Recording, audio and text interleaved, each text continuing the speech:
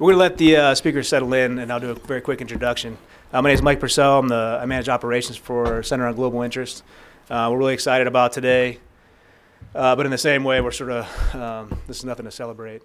If anybody's watched the classic of American theater, or cinema rather, called Heartbreak Ridge, Clint Eastwood's in it, and he has a line in there where he's arguing with the commanding officer who's threatening to punish him, and he says, "You can beat me, you can run me, you can work me, just don't bore me." And those of us that are involved in studying this part of the world or have an interest in seeing sort of mutually beneficent relationships develop, we are not bored, if anything. So with that, I would tell you that CGI, there's going to standard caveat, we don't have a position. We're interested in promoting dialogue and allowing these folks to educate us collectively. So with that, I'm going to turn it over to Anya Shenman from CFR and let her introduce the speakers and get going. Thank you. Thank you very much. And hello, everyone, and welcome. And thank you for joining us for this discussion today about a very timely issue that is causing some concern, that is Turkey-Russia relations and consequences for the region. And I'm very pleased to be joined by some terrific experts today. So as we all know, relations between Moscow and Ankara have deteriorated sharply since Turkey shot down a Russian fighter bomber near the Syrian-Turkish border on November 24. The downing of the jet has damaged ties between these two key countries and has raised questions about their involvement in the Syria conflict. In fact, a meeting between Russian President Putin and Turkish President Erdogan had been scheduled for today, did not happen, and it does not seem that the friction will go away anytime soon. So to discuss these tensions and consequences for the military operation in Syria, and also implications for the Caucasus nations, I'm joined by three panelists today who will discuss Turkey, Russia, and the consequences. They'll each give short opening remarks, and then I'll have a conversation with them, and then we'll open it up to the audience. First, I would like to introduce Kemal Kirişçi from the Brookings Institution. Let me just get your bio here. Kemal is the TUSAID Senior Fellow and Director of the Center on the United States and Europe's Turkey Project at Brookings, where he runs the Turkey Project Policy Paper Series and writes about Turkey. Prior to joining Brookings, he was a professor in Istanbul, and his recent publications include books about Syria, Turkey, and the Caucasus. Kemal, we turn it over to you for some just some short opening remarks, and then we'll have a conversation afterwards. Thank you. Many thanks for the introductions, as well as for the invitation to share my thoughts with you on this worrisome topic. The organizers asked me to focus on two questions. One, Turkey's motivations in Syria and the region more broadly, and secondly, where Turkey-Russia relationship might be headed for in 2016. Time is very limited. There's a lot that I'd like to share with you, discuss with you, but let me address the first topic here. I think we can speak of two Turkeys when it comes to foreign policy. One Turkey is what I call a Turkey whose foreign policy was, until a few years ago, driven by what I call a trading state interests and considerations. And then there is a second Turkey that became more and more prominent from roughly the emergence of the Arab Spring and the years that have followed. This is a Turkey that the current Prime Minister referred to as a central power, a power that can shape its neighborhood and influence the events and outcomes in that neighborhood. The first one explains the extent to which Turkey's economic relationship with not just Russia, but also the neighborhood expanded, including Syria, a very intimate, close relationship with Syria. The second is more a function of the Arab Spring. We can't go into the details of it, but the Turkish leadership perceived an opportunity to implement this notion of central power. The initial belief was that the regime in Damascus was not going to last very long. This is why an open door policy was adopted for the refugees. But the reality turned out to be a very different one. And today we have a Turkey that is implicated in the Syrian conflict as much as some of the other major players. And this is the point at which I think Russian and Turkish relations began to head for a major confrontation. Why? Very briefly, because for Turkey, to put it very crudely in street language, enemy number one is Assad, followed by the Kurdish challenge in northern Syria. We can go into the details of it. And only then does the Islamic State constitute a threat or enemy status there. And whereas Russia, the priorities are completely different there, it's against that background that I think the downing of the jet needs to be appreciated or understood. The second question, where the Turkey-Russia relationship might be in the next year, well, Putin has put it quite starkly, the downing of the jet. It's a stab in the back. I think the choice of those words says a lot about Turkish-Russian relations at the time. I would call it as a very intimate but extremely complicated relationship. The intimacy is very much driven by this economic interdependence. I really wish there was time and we could go into the details of it for me to show you the degree of the intimacy, but also highlight that when it comes to trade, Turkish exports this year in the first 9 months of 2015 to the United States was almost twice the size to Russia. Okay. So trade-wise, we need to put things into some perspective, whereas Turkey imports a good chunk of its energy from Russia. It depends heavily on Russia. It imports a good chunk of its wheat and grain from Russia.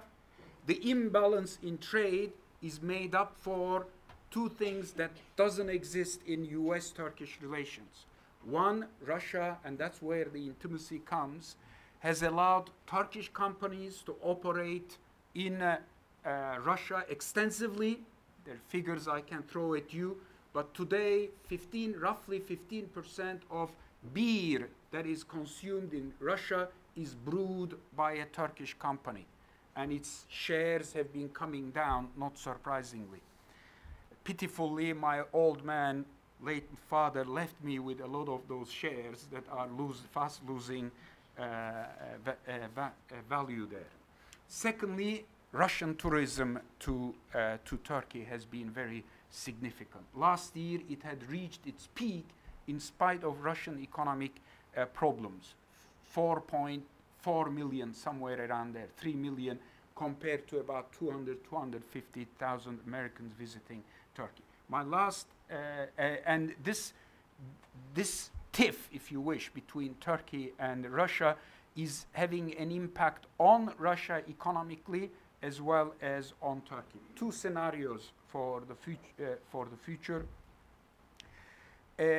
My sense, I was briefly discussing this with Michael, is that the two sides, in spite of the rhetorics, especially the rhetorics coming from the Russian side, are trying to keep the lid on this tiff and try to prevent it from escalating.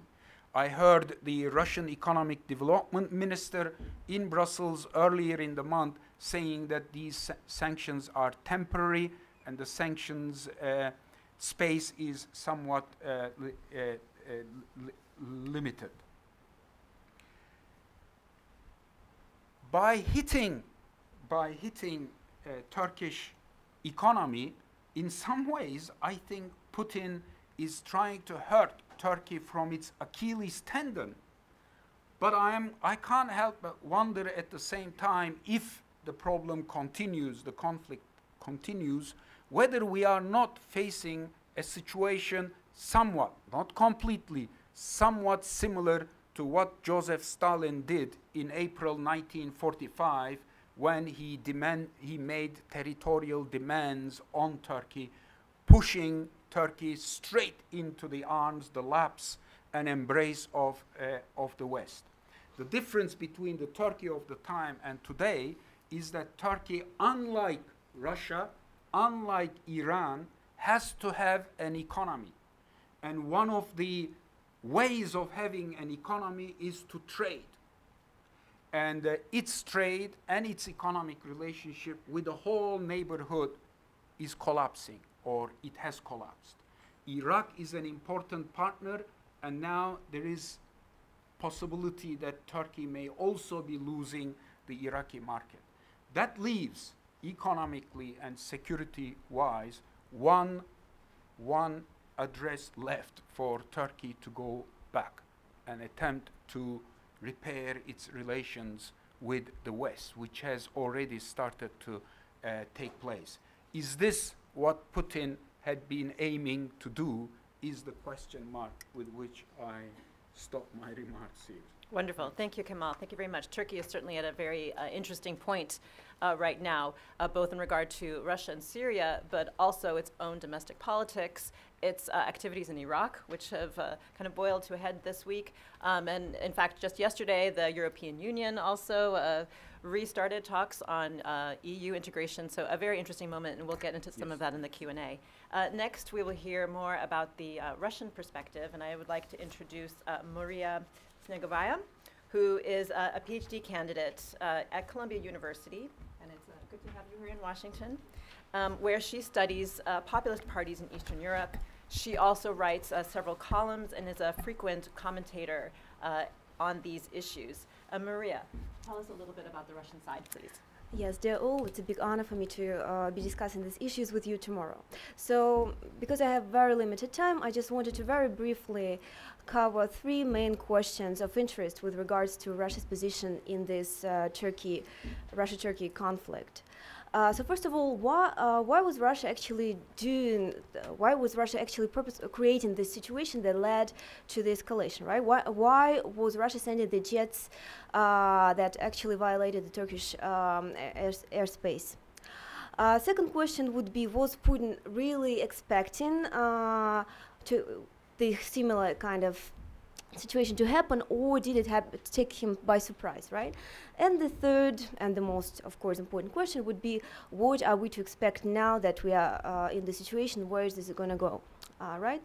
First of all, immediately after the incident has happened, immediately after Turkey has downed the Russian jet, Russian officials has been saying repeatedly that it was just an incident. The fact that the Turkish airspace is violated by the Russian jet. In fact, that is not true, and that is something we know for sure, right? Russia has been consecutively implementing similar kind of actions with many NATO members and violating international space as well, at least in the last 2 years. In November 2014, the European Leadership Network documented at least 39 similar incidents by the Russian side in the last 8 months. And the same incidents continued in 2015, mostly with the Baltic states, right? So Russia has been doing that not only with Turkey alone, and Russia was doing that obviously with certain kind of purpose in mind, right? What kind of purpose can that be? The first obvious answer is, of course, Russia is right now trying to reposition itself as a powerful player on the geopolitical stage. So from this perspective, it's what it is doing is definitely trying to test the NATO resilience and trying to basically see how is NATO to react to this kind of violations, to this kind of conflict situation that it has been creating, right? And it's important to point out that to some extent it has been achieving what it really wants, because not reacting to these consecutive incidents of the violating of the international borders, of those certain borders of the NATO member countries, is a weakness on the NATO side. So that has been working consecutively for the last two years until it wasn't, right? As we see in the Turkey case, and that something, in my opinion, that Russia did not expect.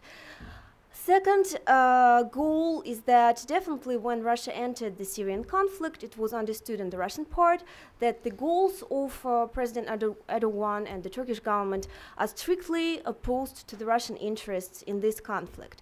And from this perspective, you know, also slight violation of the borders, this kind of incidents, were there just to reflect this muscle plays that Vladimir Putin, the president of Russia, really likes doing. That would be kind of showing to Turkey who is the real master, who is the real decision maker in this game. That's as we talk about the strategic level. But there's also the tactical level of the conflict.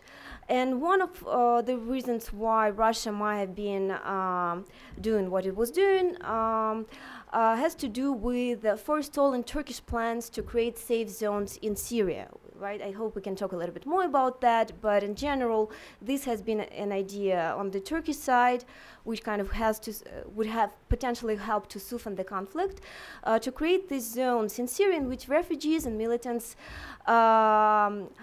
belonging to the acceptable Sunni opposition to Assad, those groups would be held in political settlements in Syria, and Turkey has been advocated that for a while. Now, with Russian jets actually consecutively flying to those areas and bombing those opposition groups, is actually something that was not going to happen. And that was one of the reasons why the Russian jets were actually present in those areas. One more reason is that Russia is really interested from the beginning, from the onset of its Syria campaign, to keep the Latakia province under its control, because you probably know that Latakia is the place where an important naval facility, Tartus facilities, is located, and Russia has been trying to keep it. And the way to do it was also to attack the Turkmen militias of northern Latakia province. Those were, again, the groups that Turkey has been supporting. So, again, the same kind of jets would be destroying those militias. And finally, of course, those actions would have led to, ideally, from the Russian perspective, to panic on the side of the Turkmen population, and would escalate the migration crisis, make them move to Turkey faster. So those might have been the reasons why the Russian jet was actually present where it was present, right? Now, did Putin, did the Kremlin really expect Turkey to react the way it did, right? So here the opinions of the analysts actually diverge. But in my position, the way we saw the kind of reaction that came from the Russian side immediately after the downing of the jet has occurred suggests that no. And using Putin's words himself, it was actually a knife in the back. That was something that Russia did not expect to happen, right? At least, why would it expect somebody to down the jet if, once again, we've been observing similar incidents for the last 2 years already, and nobody dared to provide this kind of negative feedback to this kind of Russian actions, right?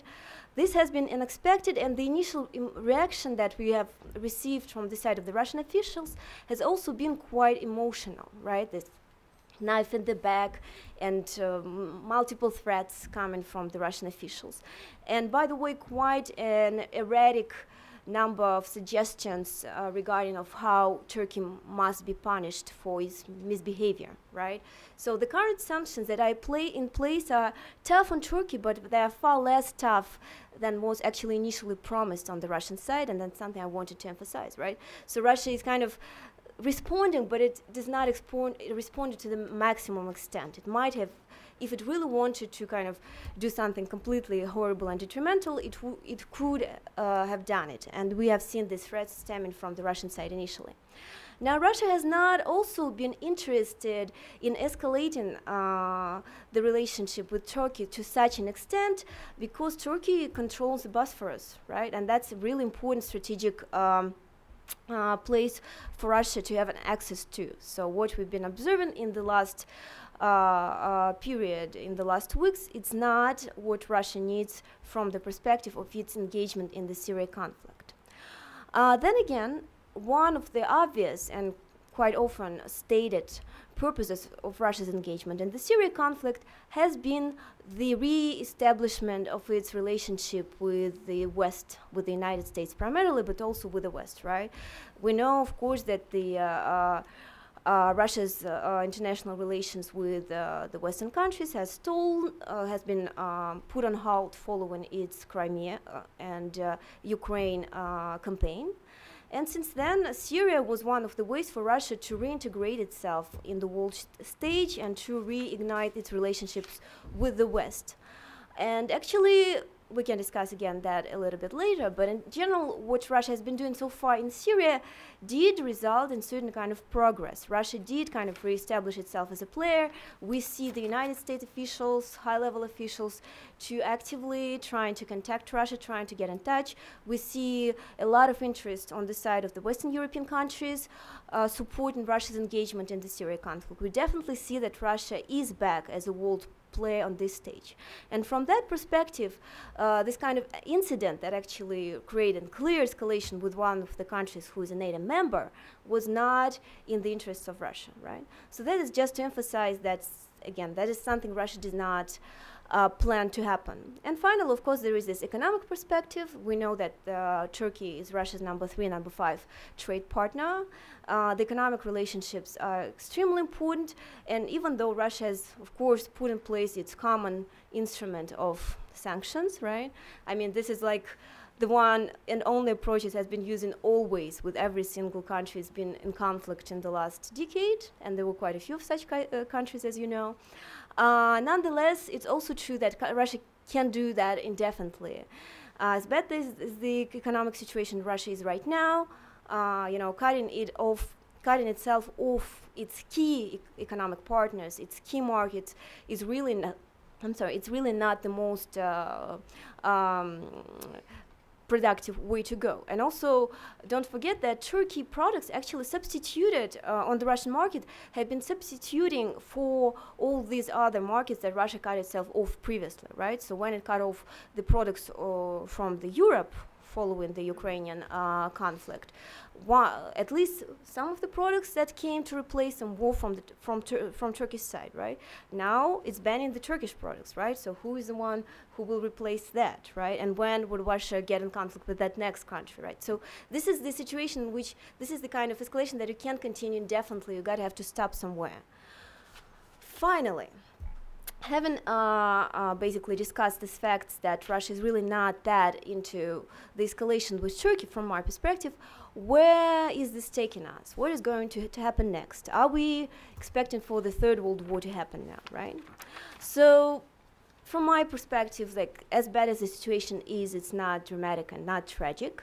Russia is not capable, and I think there's understanding at the higher levels of Russia's leadership that it is not capable of running and severe military conflict on in several countries, if it was to engage with in a serious conflict with Turkey. I would refer you to the very good article by Pavel Felgengar, Russia's military analyst, who also shows that actually it's very unclear whether Russia has this serious military advantage over Turkey if this conflict was to happen. Right now, we do observe, obviously, that the conflict is there, but it's more like a proxy war in Syria that Turkey and Russia has been fighting. Ideally, from the Russia's perspective, for the Russian side would be to find certain kind of a symmetric response to downing of the Russian jet, so down a Turkish jet. But Turkey has been careful recently not to fly in Syria, not to create this opportunity for Russia to do the same. So that's why we see kind of smaller level reactions on the Russian side, such as attacking an unfortunate Turkish fisherman boat that has happened recently, etc., etc., etc. But we do also know that, sorry, just with the last comment, we do know that the Russian leadership always cares a lot about its face. And there will definitely is a need on the Russian side to save the face. So there will be certain kind of actions in the future designed to help it to save the face, such a certain kind of retaliatory step designed to humiliate Ankara. But I don't think that we are really talking about serious military conflict here. Thank you, Maria. So as tensions rise between Turkey and Russia, hostilities are also rising between their two allies in the Caucasus, Azerbaijan and Armenia, with shelling in the Nagorno-Karabakh region. And to discuss implications for the Caucasus, we have our final speaker, Michael Ciceri, who is affiliated with the Foreign Policy Research Institute and is an analyst of the Black Sea and Eurasia region. He was formerly a visiting scholar at the Harriman Institute and has worked in Georgia. Michael, please. Thank you. I'll try to keep this brief so we can get into the Q&A and get into some of the details and the weeds of some of these things. I think the best place for me to start is that it may not have been completely obvious before this Su-27 was shot down over Turkish airspace, but in many respects, you could say that something like this was maybe not inevitable, but certainly within the realm of possibility, within the realm of distinct possibility at some point in the future. And the reason I say this is, although we're used to this narrative globally of Russia being a rising power and reasserting itself in its so-called near abroad and throughout Europe and other domains, it's also important to note that regionally, at least within the Black Sea region and the Caucasus, you actually have the inverse of that. Russia is the traditional hegemon of the Caucasus region, of the Black Sea region, and Turkey has been regarded as kind of a rising power and returning to its previous state of strength in the region. So you actually have a very interesting dynamic where Turkey was developing itself and increasing its relationships throughout its own near abroad, including in the Caucasus. And this development had it brush up against the established Russian, at least pretension to hegemony in the Caucasus and Black Sea region. So there was bound to be at least some kind of tension. A lot of it was actually happening well before this Su-27 was shot down. It was below the surface. It was more kind of casual, quiet sniping on the sidelines of conferences and things like that, and maybe some statements here and there from both sides. But overall, both sides were content to play to preserve a strong relationship in the interest of economic cooperation. That's really changed in the Caucasus. With this Su-27 going down in the Caucasus, you have a region that is roughly divided between the two powers, and I'll go into that in a second. And you also have the makings of a tinderbox for regional conflagrations.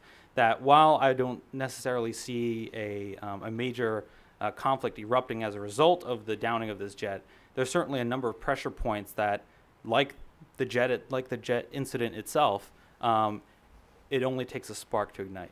And that could lead to something, I think, quite a bit more dangerous. Regionally, what you have in the South Caucasus, and I'll speak a little bit more broadly in a second, is you have three states with almost equally divided between the two powers. And I say that intentionally. I know you're not supposed to be able to divide 3 by 2 equally, but what you have in Armenia is essentially a client state of Russia.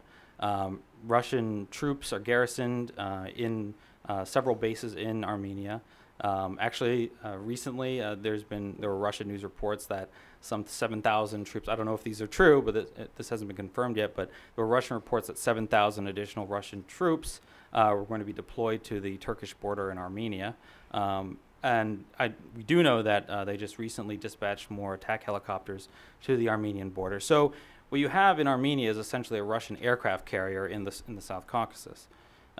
Georgia is essentially the converse of that, in that it is an aspiring NATO member, is aspiring to join Western institutions, and it is a very close ally, a very close partner with Turkey. And I don't think that's any exaggeration to say that, because when I speak with Georgian officials, of course, they're very congratulatory about their relationship with the West, and they want to integrate as deeply with the West as possible. But on a day-to-day basis, I'm frequently told, and you actually hear this in statements quite a bit, that Turkey is our most important partner. And that's what the officials in Georgia in multiple parties will tell you. They will say Turkey on a day-to-day basis is our most important partner. That's by dint of the fact that Turkey is Georgia's largest trading partner. Georgia is a key energy conduit to Turkey. Turkey provides extensive security and economic aid to Georgia. And the two states are also cooperating on a number of other political, defensive, and economic programs. One of which, the Baku-Tbilisi-Kars Railway, looks to be finishing up this year. So there's a very close relationship between Georgia and Turkey. Georgia does not have a defensive treaty with Turkey, but Turkey has been a pretty staunch advocate for Georgian entry into NATO.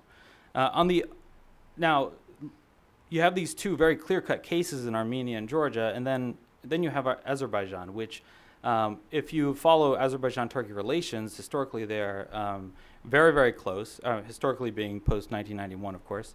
They're very, very close. The mantra is generally two states, one nation, in the sense that the Azerbaijani and Turkish people are one people, divided by history and by dint of geography, but they are essentially a single beating heart, if you could put it that way. But this incident has really exposed the cleavages between Azerbaijan's relationships. Since roughly the Ukrainian Euromaidan events, the Azerbaijani regime has taken its policy towards a multi-vectored relationship with Washington and Russia, and has actually veered a little bit towards Russia more distinctly. You could say, I think it's not an exaggeration to say that at this point Azerbaijan is a partner, a strategic partner, more so with Russia than with the West. And that's not necessarily true of Turkey, because Turkey is a large trading partner. It is there are cultural, historic ties between the two, and the two states also have a mutual defense treaty, like Russia has with Armenia. And this brings us to kind of the risks.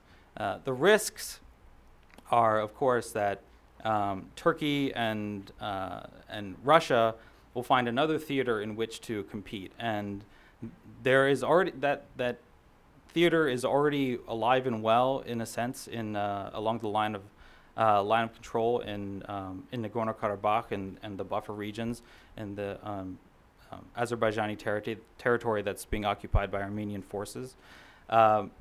There's always the possibility that a spark along the line of control. There are thousands of troops massed on either side, and all it takes, as we've seen in the past, is a small spark to ignite fresh rounds of fighting. But now with this added geopolitical context and this added contestation between Russia and Turkey, you have additional elements in which Russia may decide to use the Nagorno-Karabakh conflict as a means of embarrassing Turkey or its allies in some way, or the converse. And in the midst of this, Azerbaijan is torn between its own interests in preserving its security and maintaining its claims to Nagorno-Karabakh, while also continuing to keep its relations good with Russia, which it has attached itself more firmly in recent years. So that's certainly one vector of risks.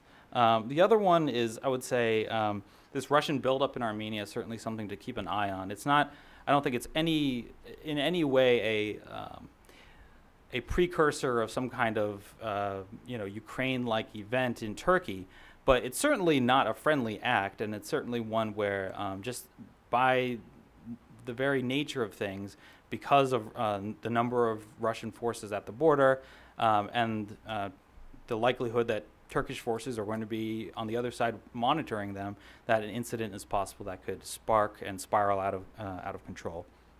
And of course, there's some other issues to consider as well. Armenia and Turkey, even though they're on opposite sides of this geopolitical divide, have actually been trying over the last few years to mend their ties and have been seeking out ways to engage in normalization. I mean, right as we speak, there are people who have these conversations right now to make this happen.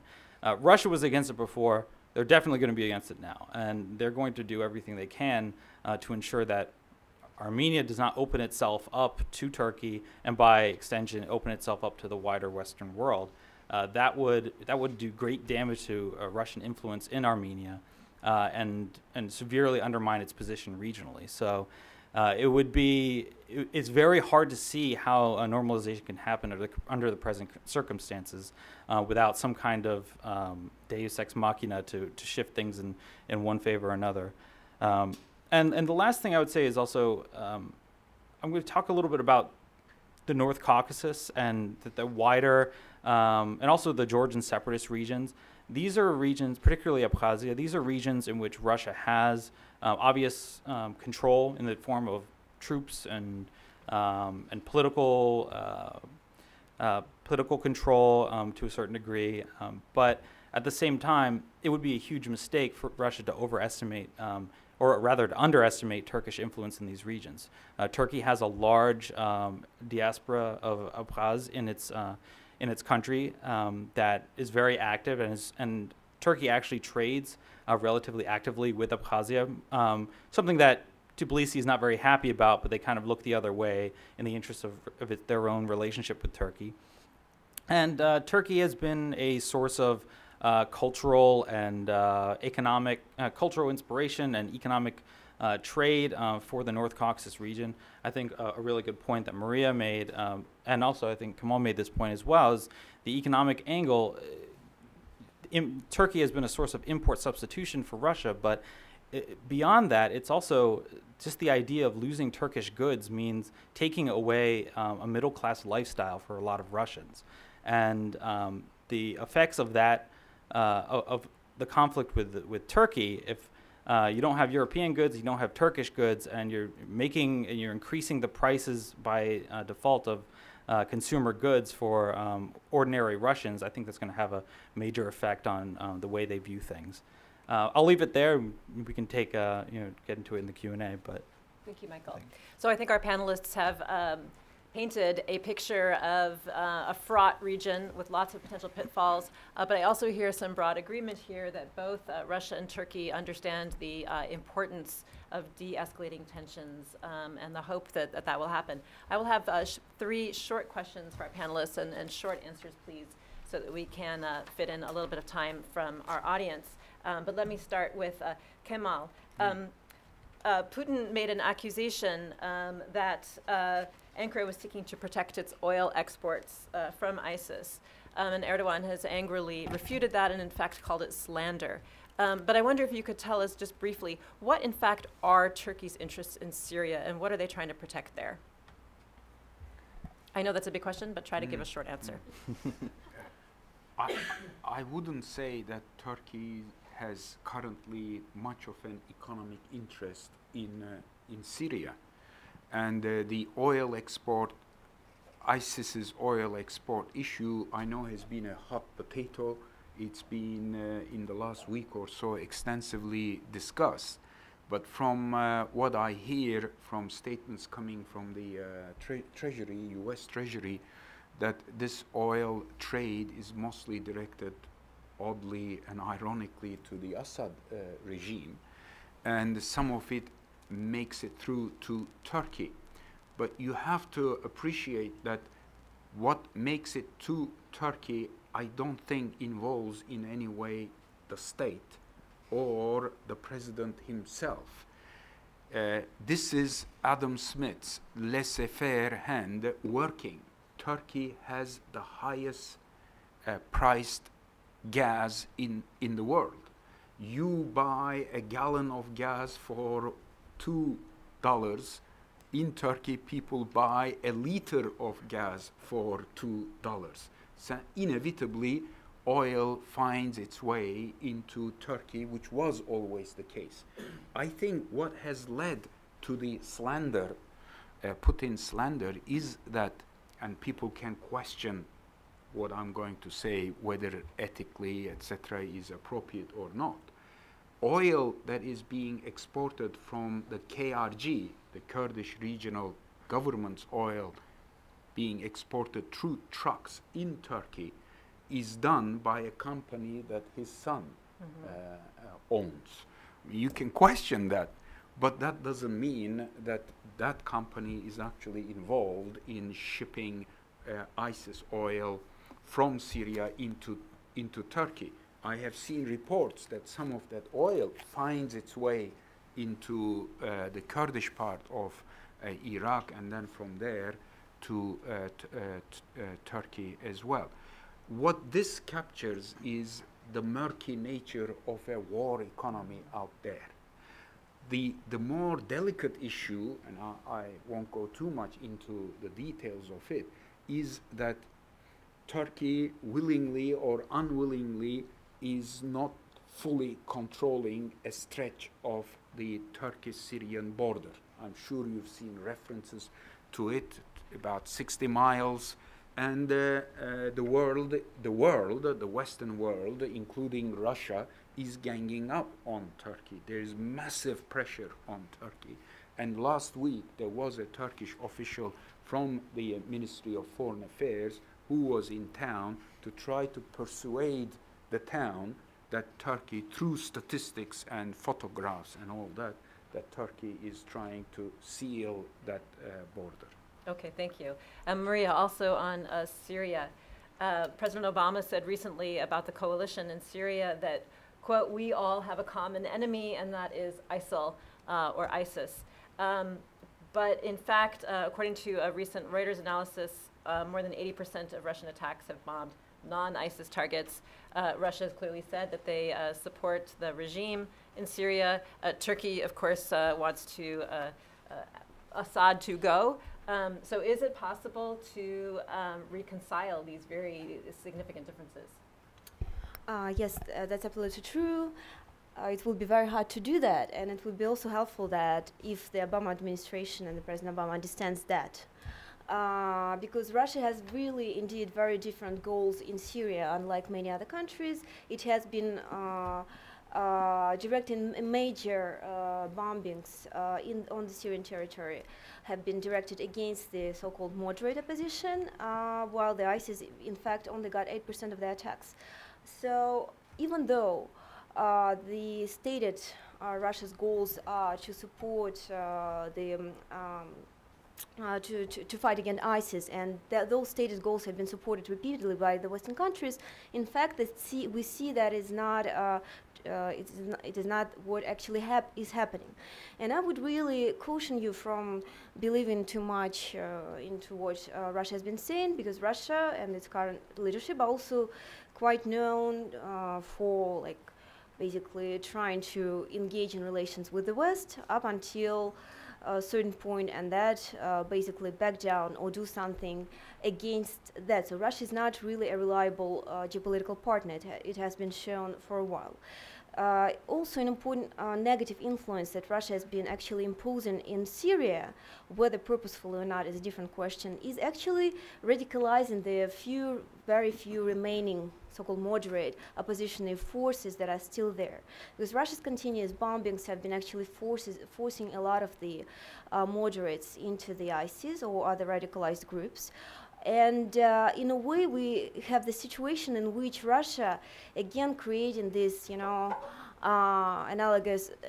basically something similar to a gas pedal, in which it has this leverage over this big conflict, and when it is certain kind of when it has certain goal in mind, it would push this pedal in order to achieve whatever it wants. So it's actually quite a similar strategy that it has as the one it has been trying to implement in Ukraine. Again, whether successful or not, it's a different question. Here again, we see that it's creating in Syria, where the situation has already bad enough. Russia, by radicalizing those remaining elements, is creating this bomb ready to explode. But Russia is the one who is keeping the control out of this bomb, right? And if it wants some certain kind of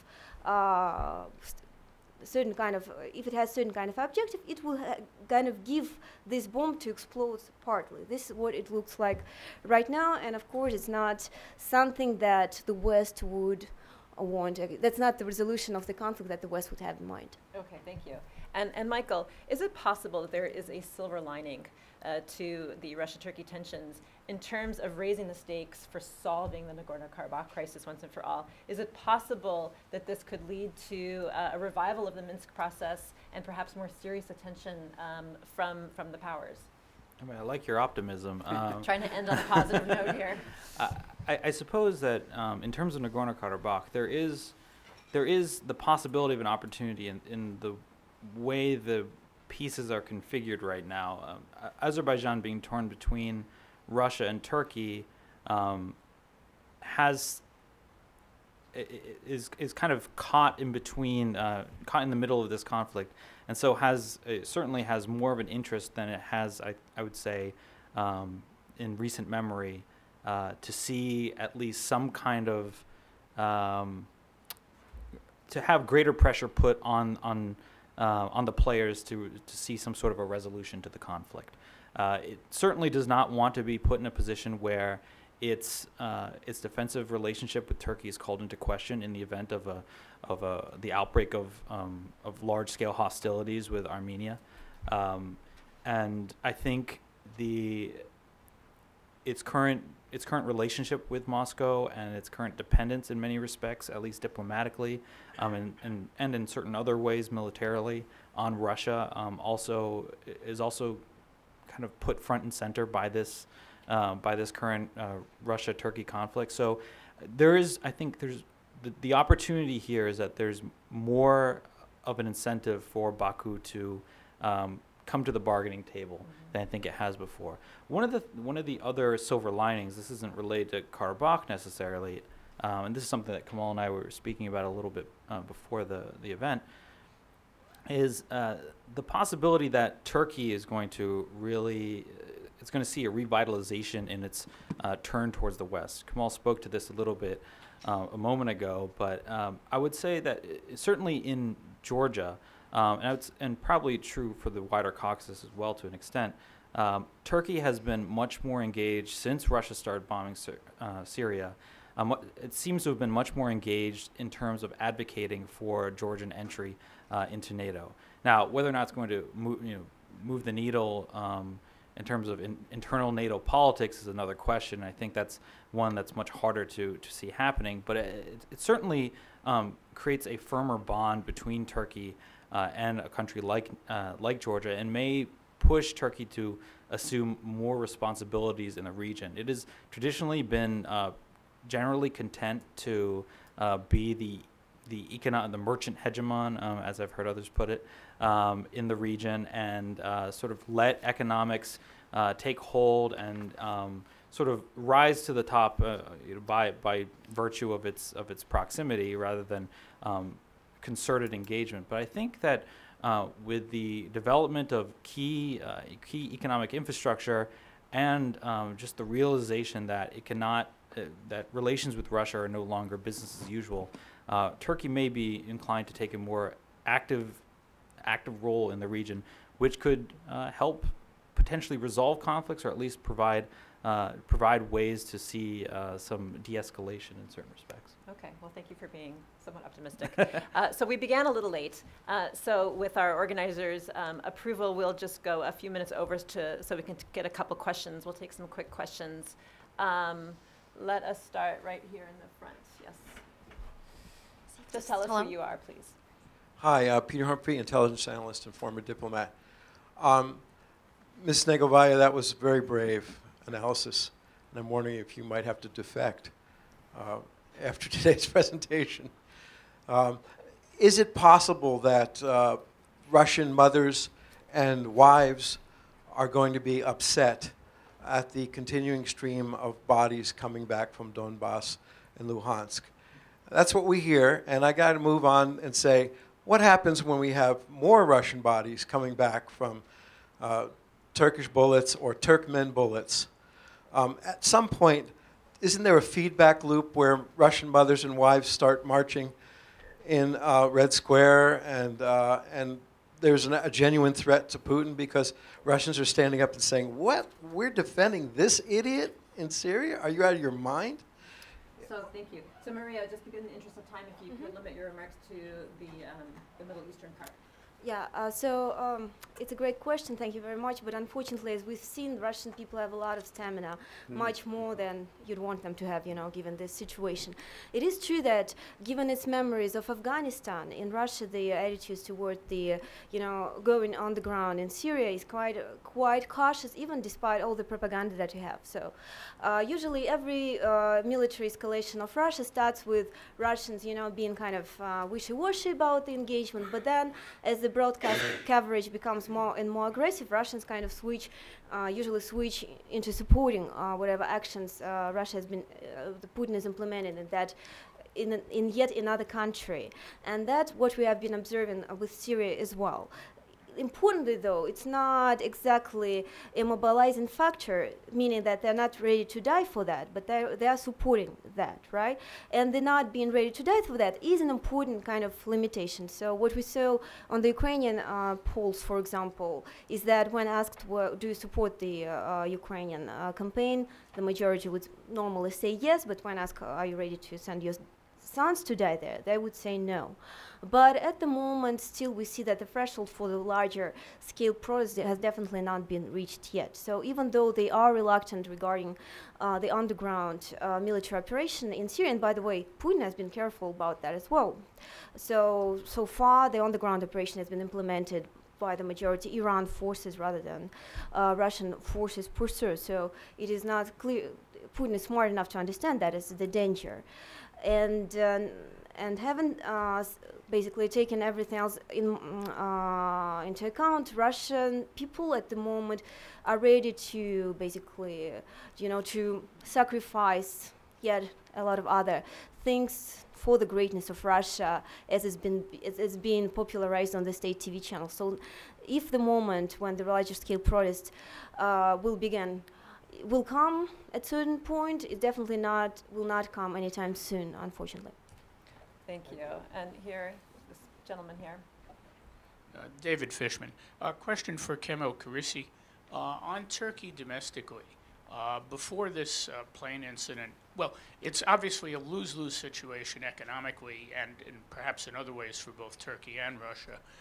But domestically within Turkey, before this situation evolved, Turkey was a quite bitterly divided society. They just had an election where Prime Minister Erdogan fell short of a constitutional majority, although he did better than expected in getting back in.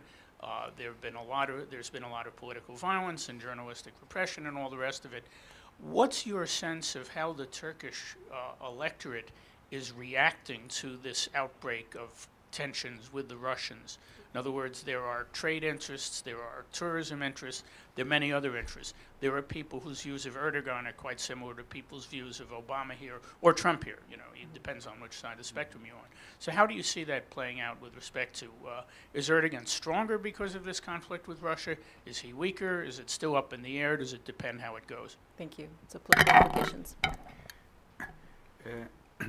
We don't yet have any public opinion surveys that capture, that would provide us with some information to respond to your very good question there. However, there were earlier surveys that asked the Turkish public opinion on Syria. And the Turkish public opinion on Syria is solidly against Turkish involvement there. There is also in the Turkish public deep discomfort with ISIS and a sense, which is part of the division, polarization that you've made references to in Turkey, that Turkey, the government, is not doing enough to fight off the ISIS threat to Turkish security. Now, it's my subjective opinion that the Turkish president and the government has not responded to Putin's, let's say, aggressive language towards Turkey as one would have expected. And I've also noticed that in the last 2-3 weeks, the president has given up on its foul language towards the West. How does one explain that? I think one explains that he is, and the government is concerned about the economic consequences of where this conflict could take the Turkish economy to. And it's also coming at a time when Turkey has struck a deal with the European Union where it is supposed to look into opening the Turkish employment market to Syrian refugees. The timing of this crisis in that sense could have not come at a worse time. And this is why I am arguing that here there is a possibility, an opportunity for Turkish and Western interests to start to converge and see a Turkey that is much more willing to reinvigorate its relationship with especially the European Union. That in turn, some of us believe, rightly, wrongly, and there may be a lot of wishful thinking there too, it may also benefit Turkish domestic politics in terms of reforms and improving the performance of the government on issues that you've raised. Thank you. We can hope. Yes, with the beard there, yes. Plaid shirt.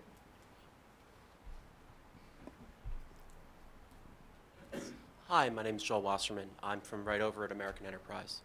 So looking at Nagorno-Karabakh, I guess a lot of folks in the American foreign policy commentary community have talked about how it's one of those, you know, post-Soviet frozen conflict zones. Obviously, it has much different roots from the conflict in Donetsk and Lugansk. But is it similar in the capacity that Russia maybe controls the levers of force? Does Russia have the capacity, whether through their intelligence services, whether through organized crime or whatever, to, if, say, serious tensions were re-emerging over Nagorno-Karabakh, to, I guess, pull the strings and pull Armenia and, to some extent, Azerbaijan back into a more peaceful disposition? Thank you. So much influence. I mean, that's a good that's a good question. I would say that Russia there certainly has the mechanisms to influence events on the ground. Not so much in a direct way as it does in the Donbass or in Abkhazia or South Ossetia, but it certainly has relationships within the Armenian government and within the Azerbaijani government, in which it can either press for or reject, or sometimes even, as I've been told, veto certain things that may affect events along the line of control there. So it certainly does have a role that it can play, but it's not one where Russia can necessarily push a button and things will happen. I mean, just the other day we had there was airspace violation in Georgia coming over from Russian-controlled territories, and it's not really quite the same in Nagorno-Karabakh, just by virtue of the fact that Russia is, although it's certainly involved by its relationships locally, it's not a principal in the conflict. Whether or not it can affect change, I think, is certainly true. It can certainly facilitate peacemaking, but it can also play a longer game. And I think this is one of the concerns that I've heard from both Armenians and Azerbaijanis, in that Russia has sort of manipulated its relationships on both sides to not resolve the conflict, but to actually keep it going to some extent, because it maximizes its relationships in both Baku and Yerevan by ensuring that there are tensions between the two states. I mean, Russia sells a lot of arms to both countries. I've even heard someone give me their view that Russia, or actually Azerbaijan may actually be subsidizing Armenian purchases of Russian weaponry, because they buy Russian weaponry at cost, whereas Armenia usually gets subsidies. But there's certainly a Russian interest in selling that weaponry to both sides, and ensuring that they have a certain amount of certain amount of pliability among the actors in Baku and Yerevan. And I think it's not as though people in Armenia and Azerbaijan are not aware of this. They realize that, but they also realize that Russia is the traditional power, is the strong one, and the one with a lot of the levers, and so they kind of have to play the game. Okay, thank you. I'm afraid we've reached the end of our time. Thank you all for joining us, and please join me in thanking our panelists.